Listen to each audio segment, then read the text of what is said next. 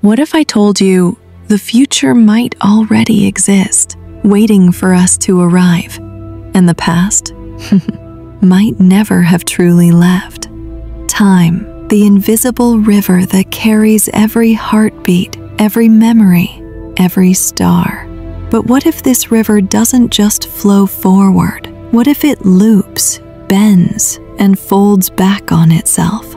Einstein once said, "Time and space are one fabric, woven together. And if that fabric can be stretched, maybe it can be twisted too." In the realm of physics, that's not fantasy. That's relativity. Travel fast enough, near the speed of light, and your seconds become slower than everyone else's.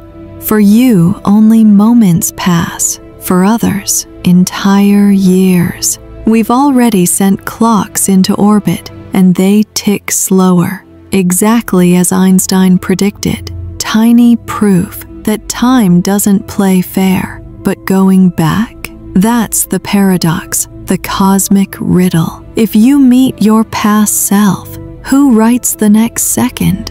Maybe time isn't a line at all. Maybe it's a garden, and every moment is blooming right now, side by side. So could time travel ever be real? Maybe it already is, and we're just walking through it, one heartbeat at a time.